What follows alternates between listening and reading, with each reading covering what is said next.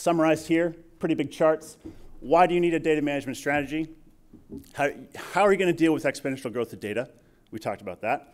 How are you going to infuse AI or cognitive capabilities into all of your data and provide access to the citizen data scientists or users who don't necessarily have those skills to bring those capabilities to results today?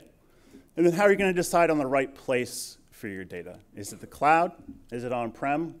If it's on-prem, is it Hadoop or just simple distributed? Where should your data live? The answer, how do you deal with these things?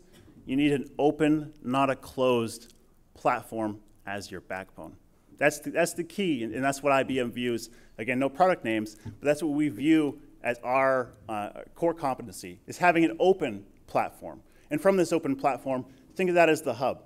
Right? I was talking to someone about this the other day, yesterday. Think about this as the hub, and then you can use that open platform as your hub, and then you can use spokes out to maybe some closed technologies that you're interested in. Maybe TensorFlow, for example, right? Maybe Spark ML, for example.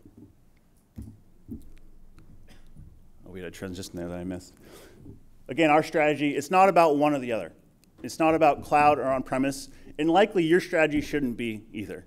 Again, when we talk about cloud or on-premise, I'm really, really surprised when someone says to me, the corporate edict is to be 100% on cloud.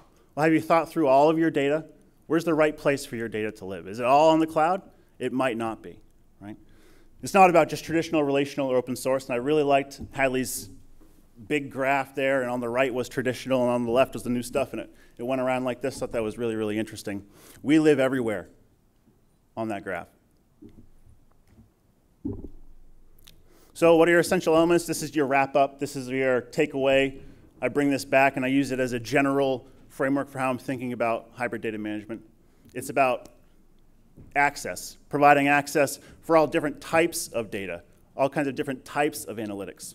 And access to not just the big guys, not just the power users, but to democratize access to the citizen data scientists and the citizen analysts.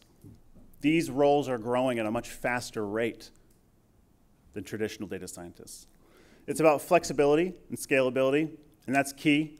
And that's why you should be thinking about the cloud, right? But it's not all about the cloud. You need to think about where the right home for your data is.